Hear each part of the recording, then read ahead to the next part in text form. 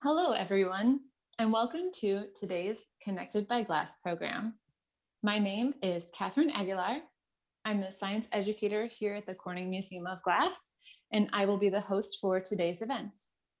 Today, we'll be talking about everyone's favorite dishware, Corelle, which celebrated its 50th birthday last year in 2020.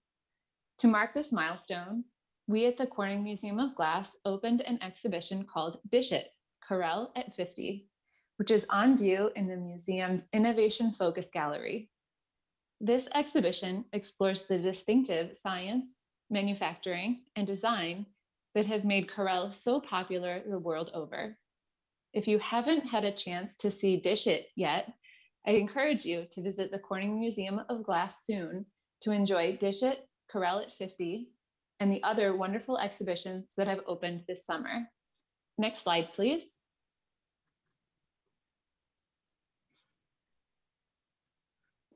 Today, I am joined by three talented speakers. First up is Colleen Rademaker. Colleen is the manager of archives and special collections in the Raykow Research Library here at the Corning Museum of Glass. Colleen will be sharing a brief history of Corelle, and toward the end of the program, she'll share some treasures that she found in the Corelle archive. We also have David Earl joining us. David is the Vice President of Glass Engineering and Technology at Instant Brands, which is the parent company that now owns Corelle. He'll be sharing a little bit about the technology that sets Corelle apart from other glass tableware.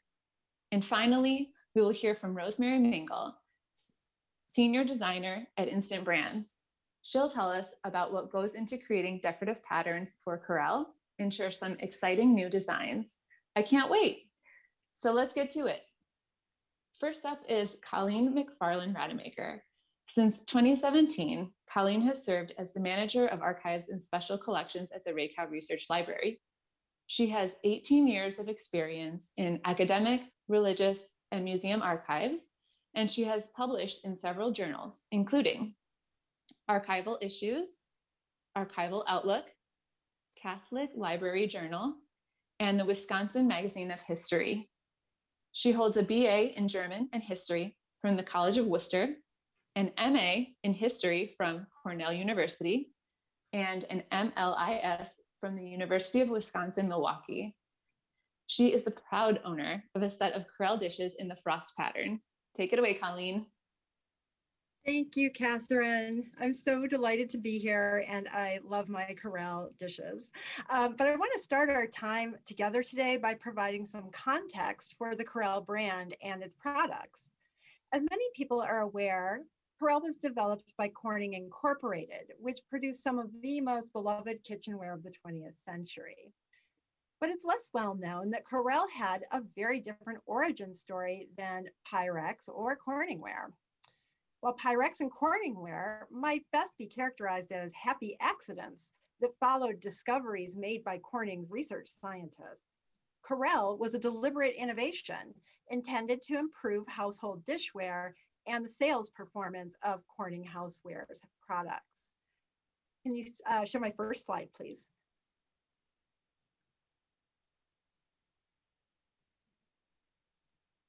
Great. Okay, so we're going to start with Pyrex. How can we not start with Pyrex? Pyrex is Corning's famous line of glass bakingware, and it was first introduced to the market in 1915. Now, Corning, the company, had not set out to develop a great baking dish. Rather, Corning scientists had developed a low expansion glass resistant to breakage that they branded as Nonex in 1908, and they used to improve the performance of railroad lanterns. Bessie Littleton, the wife of Corning scientist Jesse Littleton, was the first to try baking in Nonex. Her husband brought home 2 modified battery jars for her to make cakes in, and the rest is history. A lead-free recipe for Nonex was developed, Pyrex baking dishes were born, and a robust advertising campaign promoted them to American homemakers. Pyrex was a tremendous commercial success for the company, and the brand has enjoyed popularity with customers worldwide for over a century. Next slide. So similarly, Corningware was not a deliberate innovation. Glass ceramics is the material that Corningware is made out of, and it was discovered in 1952 by Don Stuckey, also a research scientist at Corning, who had a really interesting laboratory mishap. A furnace containing a glass plate overheated, and Stuckey was surprised to find that the plate had not melted.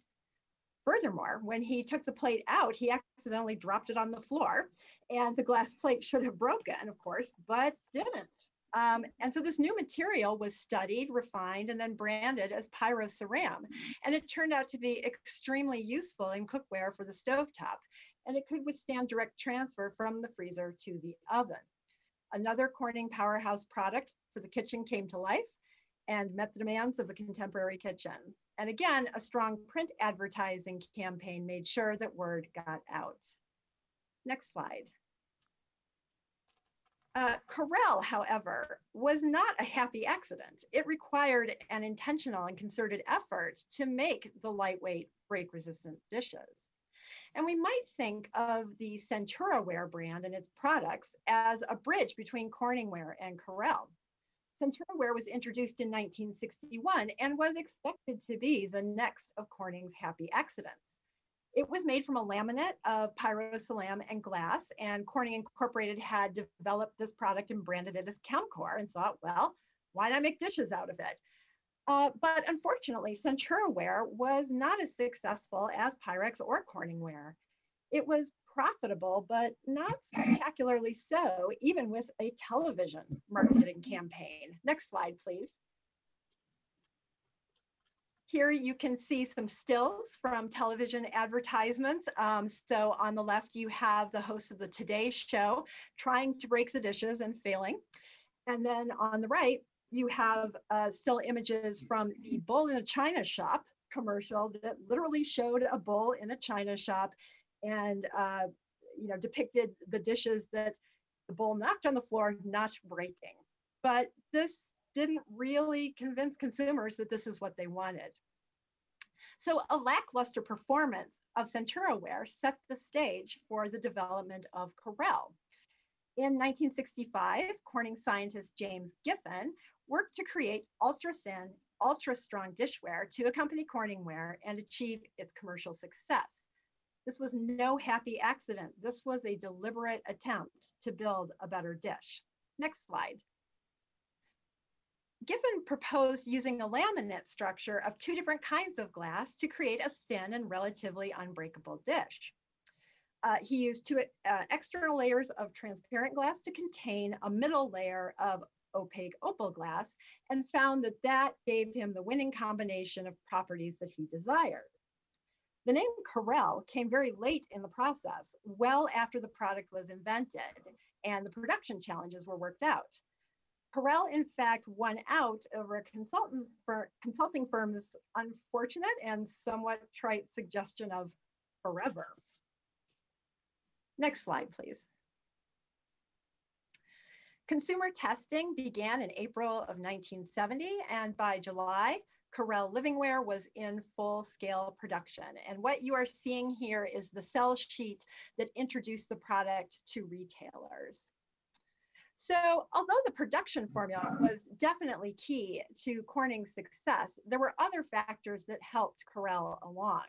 One was a 2-year warranty on the dishes, and this was the first Corning consumer product that had this kind of guarantee, and consumers were really excited about that, and it's thought that that really helped boost sales. Next slide, please. So some other factors that led to Corelle's success is that you could purchase it as a set rather than purchasing it as individual pieces. So here you see an ad showing it off as a set. You will also notice there's a picture of a dishwasher down there. So those of you who have china that's perhaps been passed down your family know that you don't dare put that in a dishwasher, but Corelle does go in the dishwasher. And another marketing feature that was touted and people seem to like is that when you tap on Corelle, it rings like china rings. So it had these important properties that reminded people of the fine dining ware that was in their homes. The presence of bowls in the set actually was also very popular with consumers. So I don't know, maybe that's something to do with the rise of, sugared cereals. I'm not sure. Cereal for dinner is never a bad option, right? And then there were the designs. Next slide, please. So it was introduced with relatively few designs, but it didn't take long for there to just be an explosion of interesting designs and patterns put on the dishes. And here you see this particular pattern. If you read the ad, it was intended for singles and couples with a busy lifestyle who want to entertain but don't want to worry about the hassle of fine china. Next slide, please.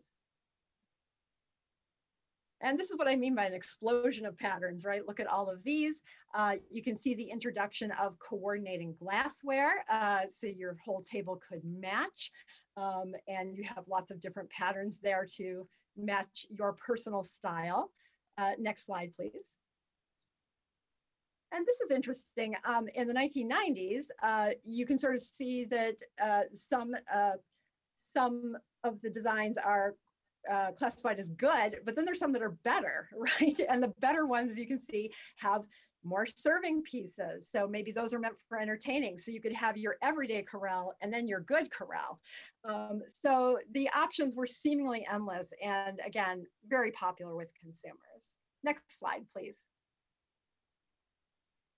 All right, and then in 1998, Corning Incorporated sold its housewares division to Borden, and the new company was named World Kitchen, which later became Corelle Brands and today is known as Instant Brands. And we, as you know, we have some folks from Instant Brands with us today, and we'll be turning things over to them. Thanks, Kathryn. Thanks, Colleen. That was so interesting. I especially enjoyed hearing that Corelle was almost named Forever. And we are looking forward to seeing a little more of what's in the archives later on in this event. So we'll be checking back in with you later. Great. Our next speaker is David Earl, Vice President of Glass Engineering and Technology at Instant Brands. David has over 35 years experience in ceramic and glass R&D and manufacturing. Throughout his career, David has held multiple positions in both industry and academia. And since 2013, David has been with Corelle Brands, or Instant Brands now. His role involves providing manufacturing problem-solving support, developing lower-cost manufacturing processes, improving product quality, as well as testing and qualifying new glass raw materials, and the list goes on. In 2018, David took over a major glass tank rebuild and life extension development. I asked David earlier what Corelle pattern he uses in his home, and he said that he has frost just like Colleen does. And in case anyone was wondering, the pattern that I use in my home is called Provincial. So we're so glad that David is here to join us today. Welcome, David. Thank you, Kathryn. Okay, next slide. So first of all, what does an engineering and technology team look like for a very small glass company? We only have 6 engineers, 2 are PhDs, and we have 2 technicians. We do lead cross-functional teams throughout the company though, so we have a lot of leverage. We're basically responsible for any new glass materials, new processes, new equipment, and all new product development. But in addition, we're responsible for designing and rebuilding our melting tanks, which I'll talk a little bit about in a minute. We not only support the Corning Corelle factory, but we also support the Charleroi factory that makes Pyrex. We have a Malaysia factory that decorates Corelle, and we support all our sourced ceramic and glass, and that includes Pyroceram Visions from France. We do have a lot of innovation coming up in 2022. I can't divulge that information specifically yet. I think Rosemary is going to talk a little more specific on designs, but we've got some exciting new functions for Corelle, in addition to the new designs and new shapes. Okay, next slide. So I just have a few minutes to talk, so I thought I'd talk a little bit about our unique melting process. We have basically in our factory here in Corning 3 large core glass tanks. The core glass is the inner glass. It's about 95% of the total volume of each wear shape. And for each core tank is attached to 3 glaze tanks. And the glaze is the small outer layers that comprise the three-layer laminate product. Our core tanks are all very large. They're all 12 feet high. The larger tanks, the 2 larger tanks of the 3 have 21-foot diameter, and they hold 300 tons of molten glass. We have the only cold crown vertical melters in the world, and these type of melters have a blanket of raw material, a couple of feet thick, on top of the molten glass, and it's constantly fed onto the molten glass. As you can see in the picture on the left, there are also videos online of how to make Corelle, so you can take a look at the process there. So at the interface between the layer of raw material and the molten glass is where all the reaction and melting occurs. The tanks are 100% electrical melting. There's no burners in these tanks to melt. And the glass contains fluorine. So fluorine is the ingredient that causes the whiteness in Corelle, which is good. But the bad thing is fluorine is very corrosive to the tank walls. That's why we have to shut down tanks every 4 to 5 years and rebuild. The picture on the lower right shows one of the tanks we've shut down recently. We're getting ready to demolish the old tank and rebuild a new one. Okay, next slide. This is just, again, I can't divulge a lot of technical information, but this is just a simple schematic of 1 core tank attached to 3 glaze tanks. And we have 3 of these, so a total of 9 different production lines. But the arrows point to orifices where the core glass comes in contact with the glaze glass. They're laminated together to make that 3-layer product that we, after this process, we form into the Corelle shape. Okay, next slide. Just a quick overview of the process. And again, you can see some of this online on how to make Corelle. Batching, as I mentioned before, we have 2 different compositions. 17 ingredients go into these glass compositions, but typical for silicate glasses, the biggest component is silica or from sand. Melting, I talked about the 3 different tanks and the different compositions and the lamination that adds strength. For forming, we use what we call a hub.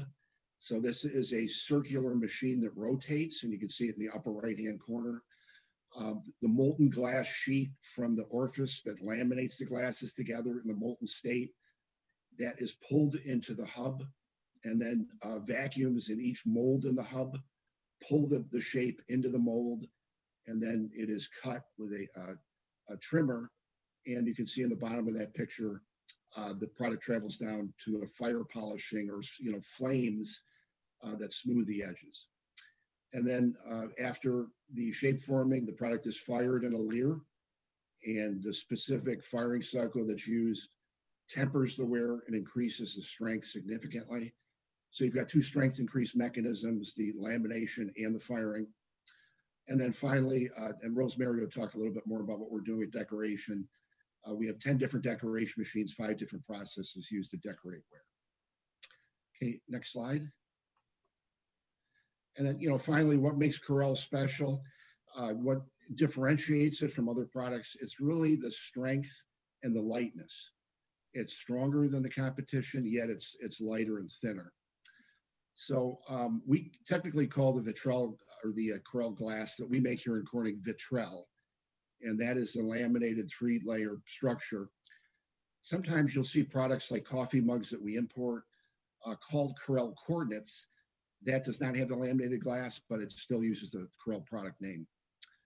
So the core glass, the thick portion, is about 2.5 millimeters thick, and the glazed glass, that skin layer on top and bottom that laminates the product, is only 0.062 millimeters. So, the analogy, human hair thickness, this is quite a bit thinner than the diameter of a human hair. And again, the composition, the lamination, and the firing give Corelle its strength. Okay, so that's it. We'll take questions a little bit later. Thanks, David.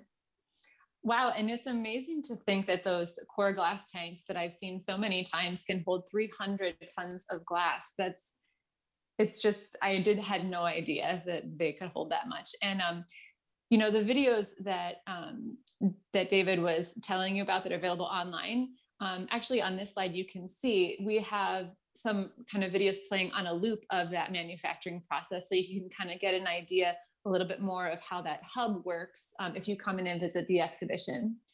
And as David mentioned, we are about halfway through our program. And so if you have any questions, please drop them in the Q&A box and we'll try to answer as many of them as we can at the end of our program. Our next speaker is Rosemary Mingle. Rosemary has been working as a designer for instant brands for over 10 years.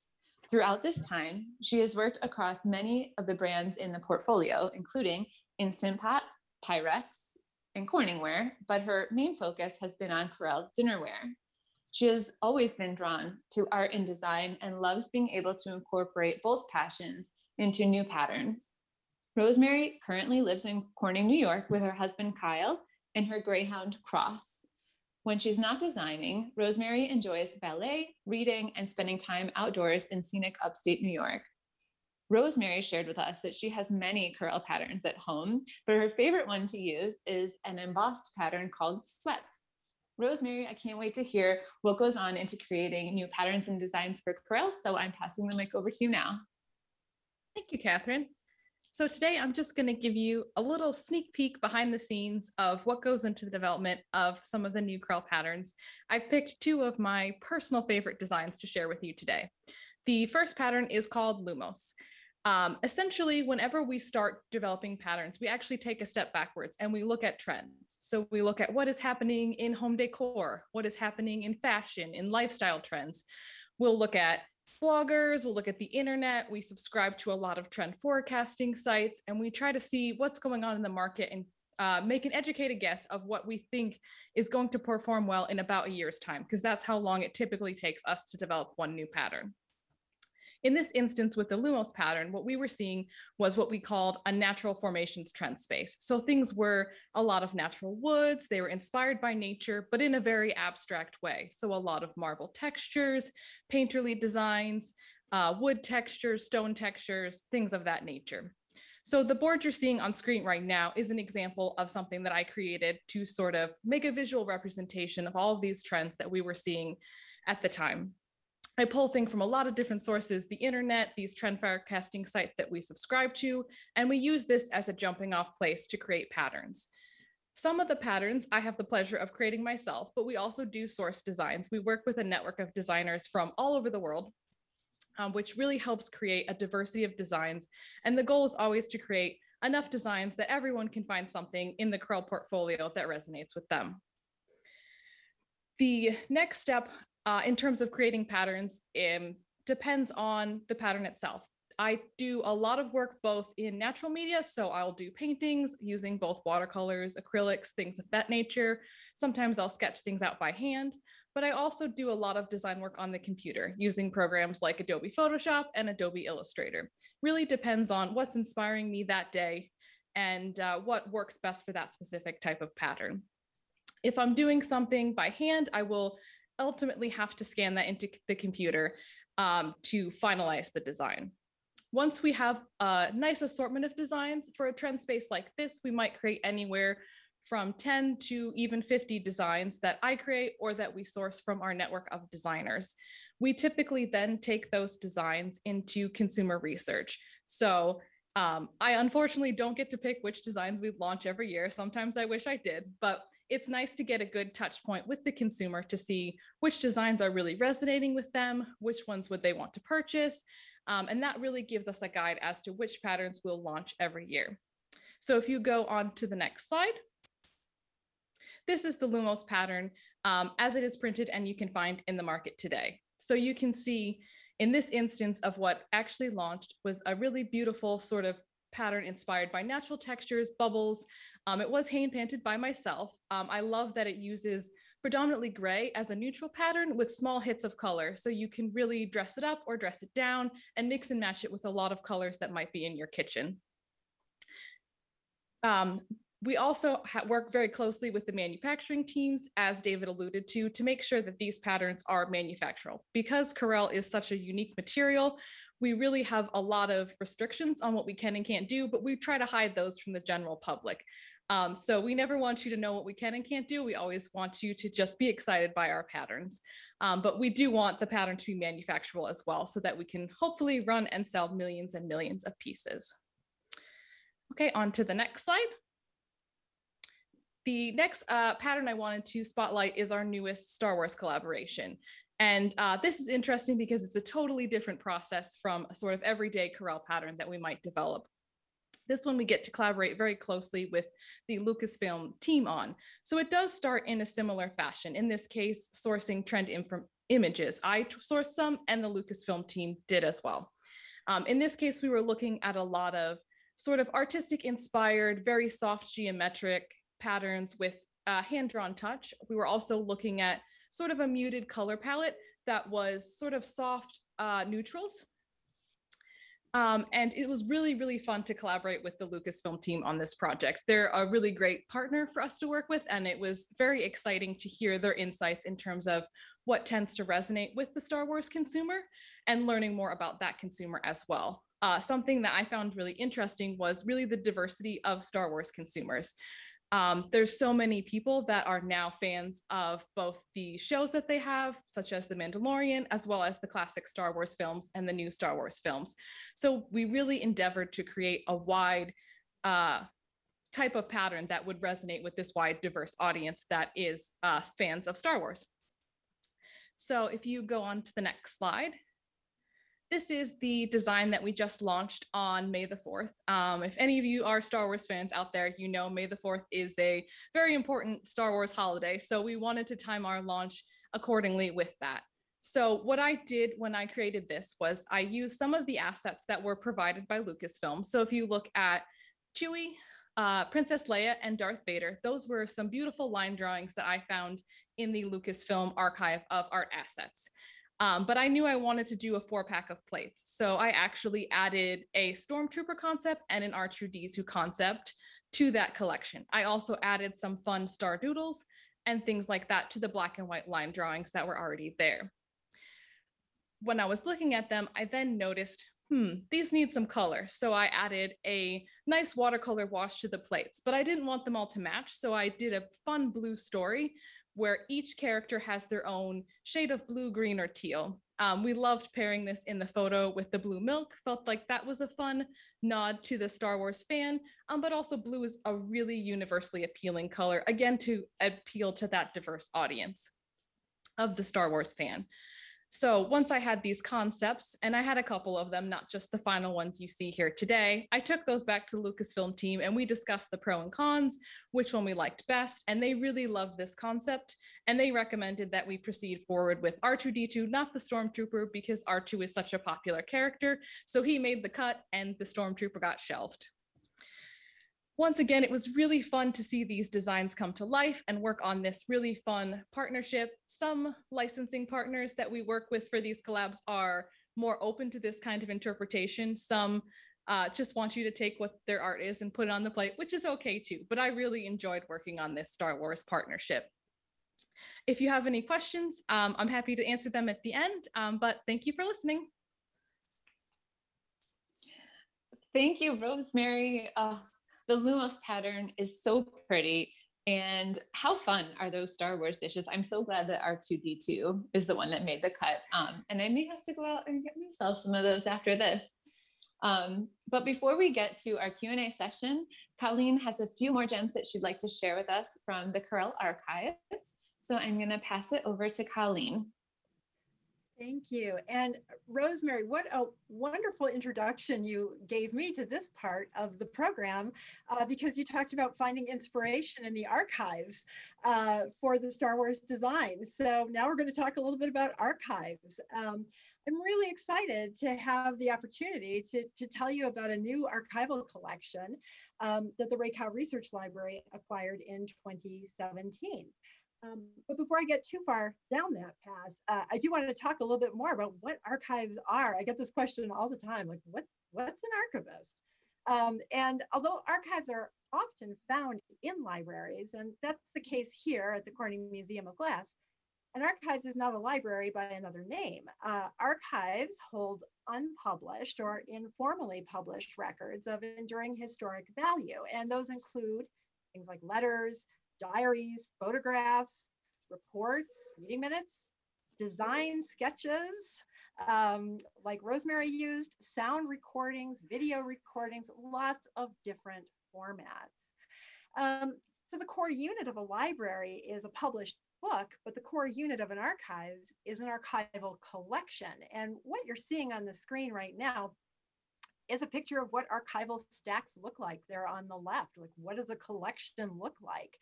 It can be very small. It can be a single piece of paper.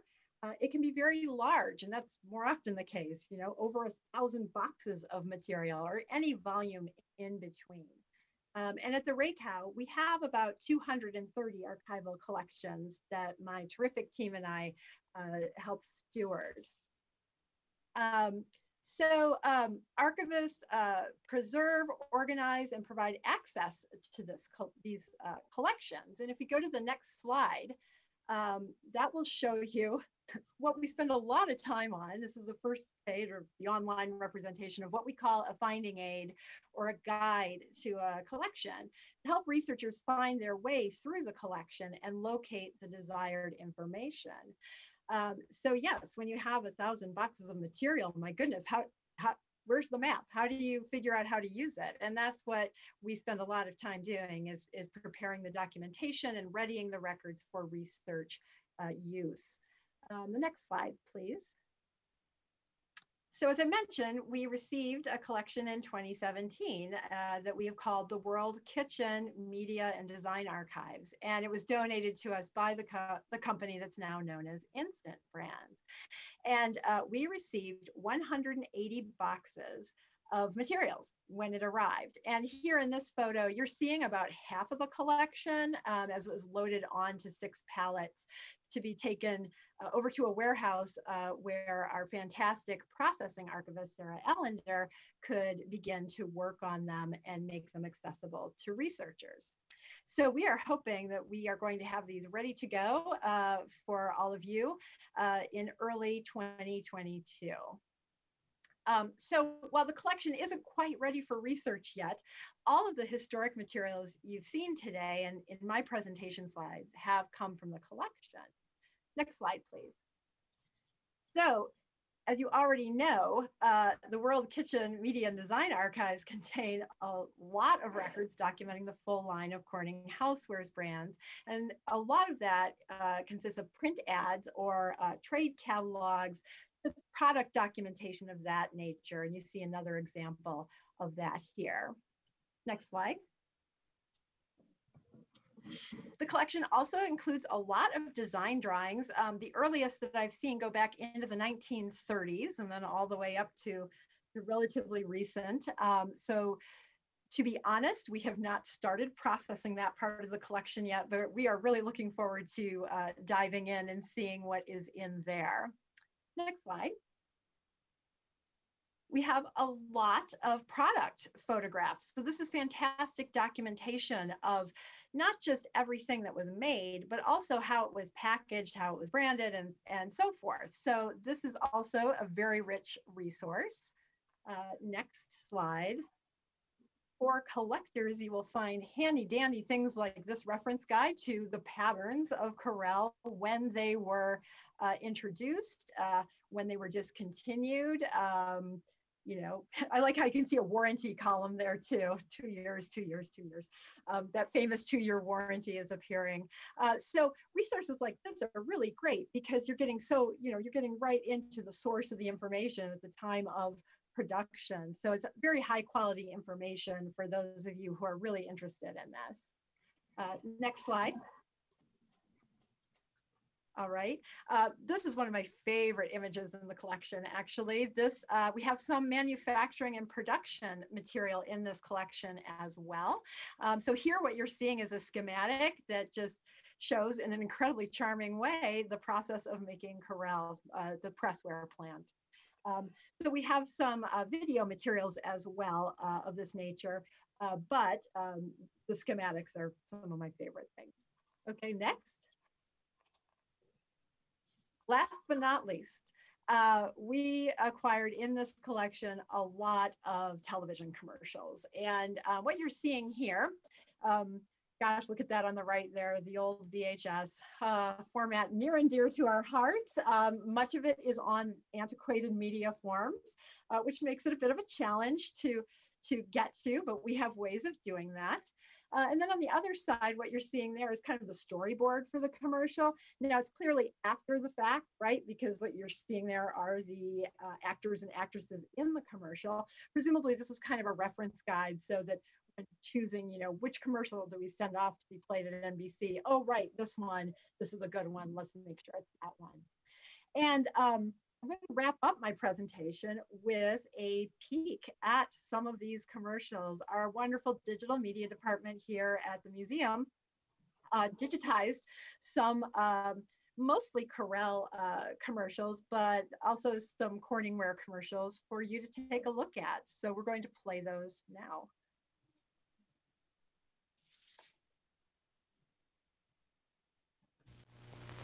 From the freezer to the oven to the table. From the freezer to the oven to the table. From the freezer to the oven to the table. From the freezer to the oven to the table. The more work your pots and pans can do, the less work you have to do. That's why Corningware goes From the freezer to the oven to the table. This is a plate. It's not plastic, china, or earthenware. It's a new material from Corning. We call it Corelle Livingware. Looks like china, yet safe in the oven and dishwasher. Corning promises to replace any piece that will break, chip, glaze, or stain during 2 years of everyday use. Available in beautiful patterns. 20-piece service for 4, only $29.95. New Corelle Livingware by Corning.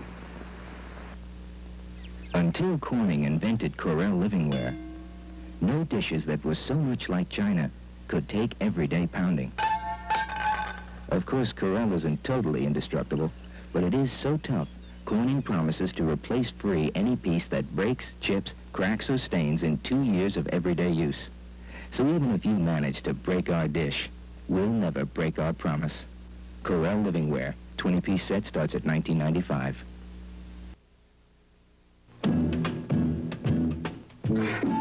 When you're just married and learning to cook, you need cookware ooh, easy to clean, and you need all the help you can get. You know, with kids and no time at all, you need cookware that lets you freeze meals in advance. So, you can just take them out and heat them up. Honestly, you need all the help you can get. When you entertain a great deal, you need cookware that's versatile and looks attractive. Frankly, you need all the help you can get. One dish does the work of 3, because at Corning, we know a woman needs all the help she can get.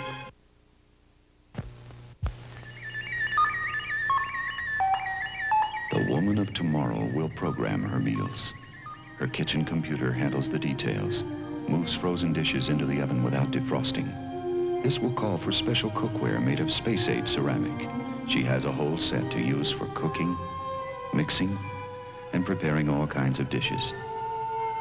Incredibly hard and smooth, it quickly washes sparkling white, inspires creative touches in the meal she prepares. And because this remarkable cookware is actually Corningware, freeze, cook, serveware, it goes proudly to the table. Beautiful Corningware work-savers, the cookware of tomorrow. And yet, any of these pieces can be yours today. Get started on a Corningware set now. Get a head start on the future.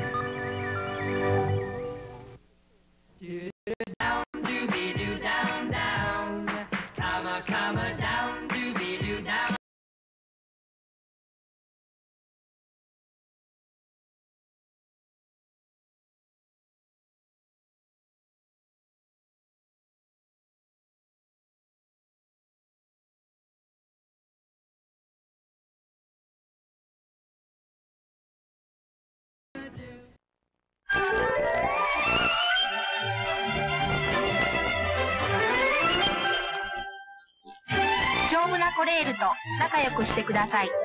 壊れない幸せ、コレール。いわきガラスです。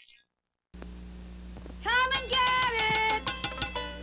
it! You might think I'm crazy to go camping with good Corelle dishes. But Corelle's so tough, it can handle just about anything that comes along.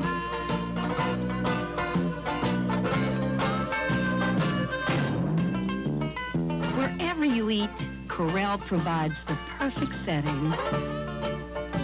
Corelle Livingware by Corning in 10 patterns.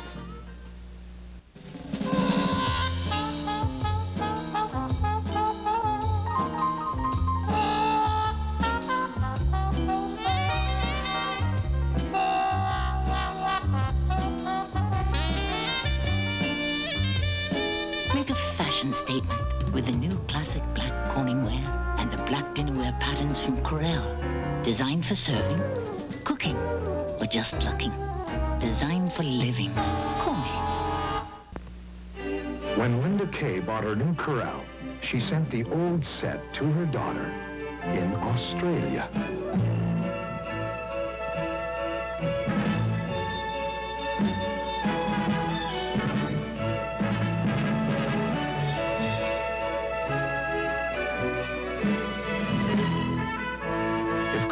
Survive a journey halfway around the world.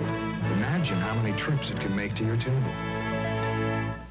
The old gang's coming for dinner, including her. Hey, I'm still thin, and my table looks great. My Corelle stands up to any occasion in patterns that will make her green with envy.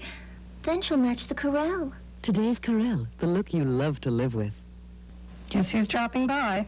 Ted's parents. No problem, I just whipped up some pasta and took out the Corelle. My tiger lily is perfect for soothing the savage in-laws. I'll have them purring in no time. Today's Corelle, the look you love to live with. My daughter's boyfriend is coming to dinner first time. Well, I'll make her look good. My Corelle comes in beautiful patterns like symphony that stand up to any occasion. Now he better look as good as my table. Today's Corelle, the look you love to live with. Oh my goodness, those ads. I am chuckling over here. That's hilarious. So we have made it to the question and answer portion of our program. Thank you so much, Colleen, for sharing those fantastic ads with us. So I'm going to be reading out the questions and directing them to our speakers. And I think the first question might be for Rosemary. Rosemary, one of our audience members asks, are designs universal across the globe, or do the dishware designs change from region to region based on cultural preferences? How does this impact market research before launching a new design? Yeah, great question. So we do sort of two buckets of patterns typically, ones that are Asia specific and ones that are more tailored towards North America and Europe. Those are our biggest markets. So most of the designs that I work on are specifically for the North America market, but sometimes they do get picked up in Asia as well and vice versa. We try not to duplicate efforts if we don't have to, but we do tend to do specific pattern development and research cycles for both regions. Perfect. Thank you so much. Our next question, I think, is for you, David. Ted is wondering, at what temperature is the glass melted, and at what temperature is it formed? Yeah, the melting, it depends on the production rate, and that's a function of the size of the ware we're producing. But in general, it's around 1420 to 1450 degrees C melting temperature. And at forming, it's roughly 1100 degrees C, 1000 to 1100. So very hot. Thank you very much. Yeah, definitely very hot. And this next question might be for you, David, or maybe for Rosemary. Liz wonders, can you describe how the patterns are impressed onto the glass? Rosemary, you want me to take it? Sure, I can take that one. Okay. So we have a lot of different printing technologies that we use, both at the Corning facility and in our Malaysia decoration facility. So they range from everything from screen printing, which is essentially how you would make a t-shirt, where you have a screen that gets exposed with the pattern and you have a squeegee that comes across and prints it, There is other processes that are more like pad printing. So essentially, again, it's through a screen. The design is picked up on this giant head, and it's picked up and then it's placed on the plate, and it's done one color at a time. And then in Malaysia, they also do hand applied decals. So all of the colors get printed at once on a piece of paper, and then that gets essentially placed by hand by people who work in the Malaysia factory onto the dishes. And then it gets, after any of these printing processes, it goes through our kiln cycle. So that's really what bakes it into the glass and makes the decorations durable and long lasting. Yeah, if I could add to that too. Sure. The material in the frit is primarily a glass powder, a frit, and Corning patented that formulation many years ago. And you can't find it anywhere else. We're still having other companies make it for us, but that glass powder has a thermal expansion that matches Corelle's unique glass. And during the Lear firing, that powder melts and combines with the pigments, the colorants, to adhere to the glass or the Corelle glass and give it a nice, strong, dishwasher resistant and temperature resistant decoration. Yeah, perfect. Yeah, as I understand it, the sort of the inks that are used to decorate the Corelle patterns are like fused to the glass itself. So you can't scrape it off or anything. So Yes. It makes it very durable. Correct. Perfect. And another question, maybe this is for you, David. What is the daily production of Corelle? Yeah, that's a good question. Let me tell you, per tank, there's about 35 million pieces per year.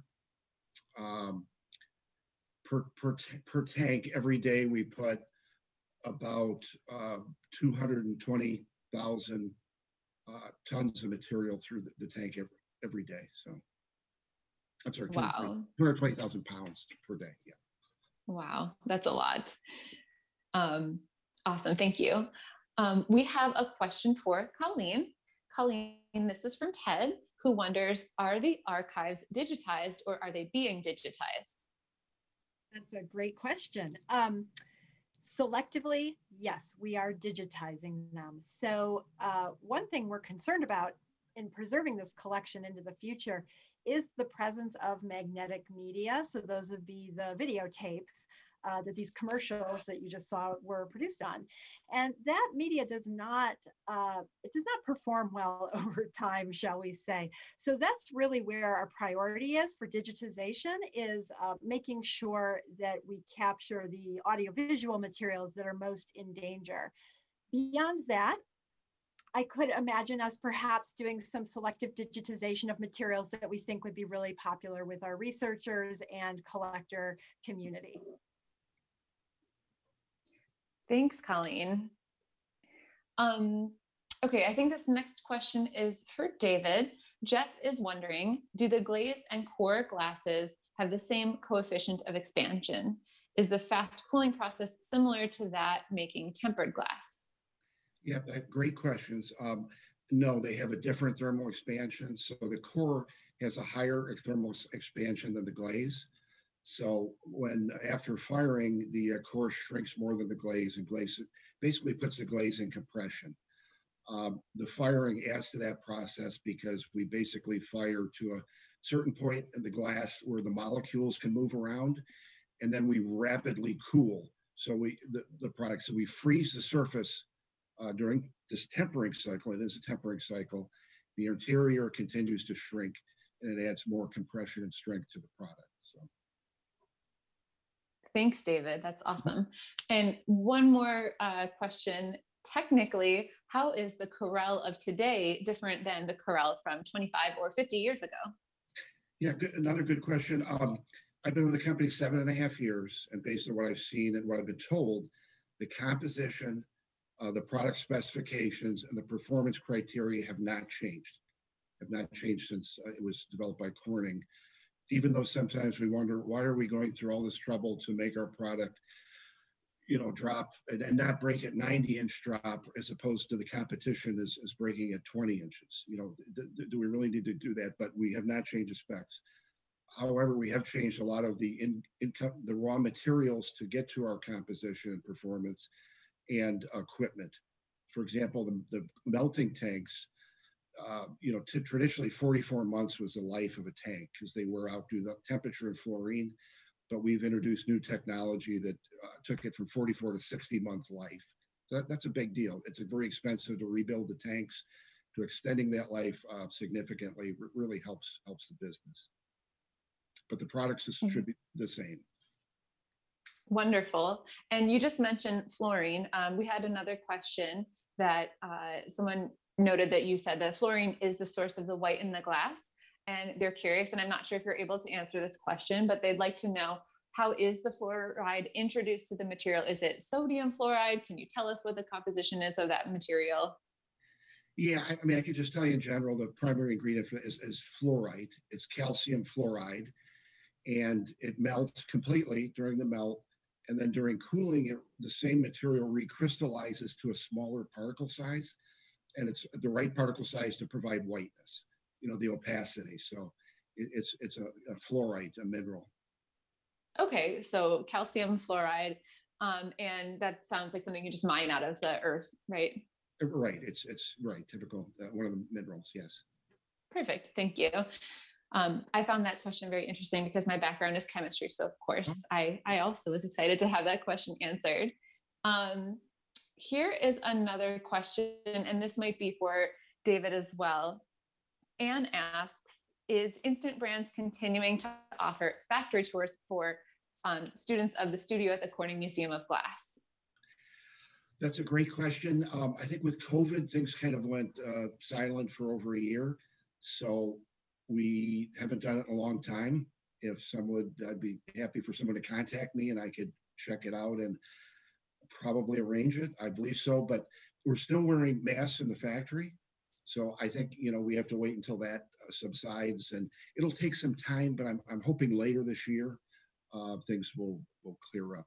But again, I'm not in HR, so we haven't had a tour in a long time, but I'd be happy to check. Yeah. Oh, thank you so much. Yeah, the tour is great. I've been on it. And yeah, COVID really threw a wrench in the works for a lot of us, but hopefully things will get back to normal soon. One question from Ellen, and I think this is more for Rosemary. Rosemary, Ellen wants to know, what was or what is the most popular design pattern? Yeah, it has definitely changed over the years. I will say white is always popular. So just plain white undecorated dishes, that always sells the best. One of the long-standing most popular patterns is the country cottage pattern. And then a more recent one is the Splendor pattern, which we actually did on a bunch of different shapes. It's on a square shape, it was on a wide rim shape, it's on our basic coupe round shape. So those are definitely some of the top ones for recent memory. Perfect. Well, I'm sure Star Wars is going to be right up there as soon as, I hope so. As soon as it catches on. Yeah. Marianne asks, I have Pyrex and Corningware from the 1970s that I still use to cook and bake in. Is there any harm in this? That was, okay, I can answer that. That was... Thanks.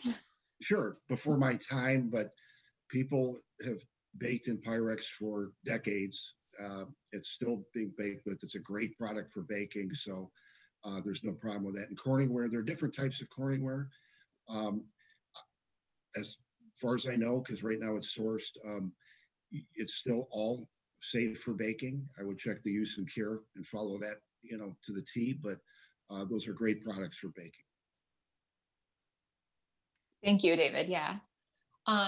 We have a question for Colleen. Colleen, how do you prevent these old design drawings from the 1930s or from the 30s from deteriorating? Oh, another great question. Well, the interesting thing is that regular paper, actually, we know how it behaves because we've had it around for a long time. And so a lot of the way that we preserve things like that has to do with the climate that we keep them in. And so archives, unlike your local public library, archival material are housed in special secured stacks usually, so they're not open to the public and are kept at a cooler temperature and a stable relative humidity to preserve the length of life of the paper. And paper under the right conditions will last hundreds and hundreds of years.